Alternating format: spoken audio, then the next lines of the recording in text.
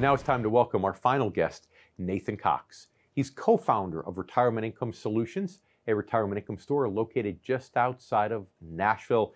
Nathan, thanks so much for being back with us here on The Income Generation. Well, thank you. Thank you for having me. So Nathan, one thing I often find is that people don't realize the importance and magnitude of what certain risks are that they're usually taking. And it might be because of their current advisor, or maybe they don't understand and have all the relevant facts. But do you ever run into this? Oh, absolutely.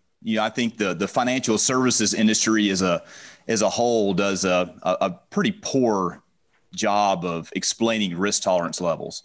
And I think a lot of people really don't understand truly what type of risk that what risk they have in their portfolios.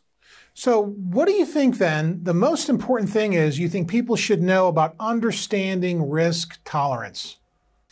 The most important thing, okay. I think that the most important thing for people to realize is that everyone is very unique. Everyone has their own unique fact patterns when it comes to risk tolerance levels. What your coworker, the amount of risk your coworker has in their portfolio, or maybe a friend or family member, really doesn't have that much bearing on your risk tolerance level. I think people need to understand that they're unique. They have different unique fact patterns, and their risk tolerance levels may be completely different than others that they know. Sure. So what you're saying then is your risk tolerance will be adjusted and or change as you get older, or maybe closer to retirement.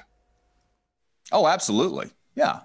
And it depends on many other factors, such as, how much income you need in retirement, and where your income sources, where's that income going to come from?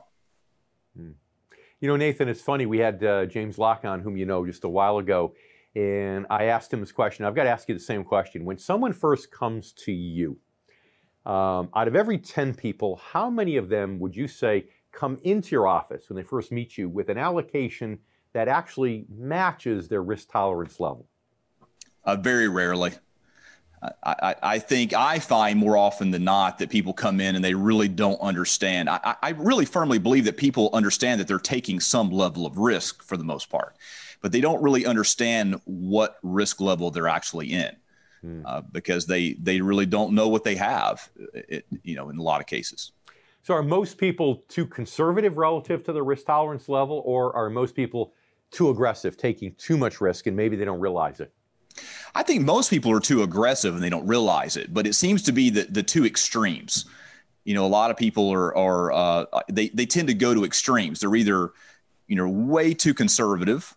The number of people that are in that bucket are usually a lot fewer, but most people are taking way more risks than they actually know that they're taking. Or you get the other ones, which are my personal favorite, who are half and half, right? They have half their portfolio in risky growth stocks, half their portfolio is sitting in bank CDs. And it's almost as if there's two buckets of water here. One's boiling hot, one's ice cold. You put your one foot in one, the other foot in the other, and it's almost like they're trying to convince themselves they're okay. And as you know, as someone who I consider to be an expert at determining risk tolerance and appropriate allocation, it just doesn't work that way. So Nathan, thanks so much for being back with us here on The Income Generation. Thank you for having me.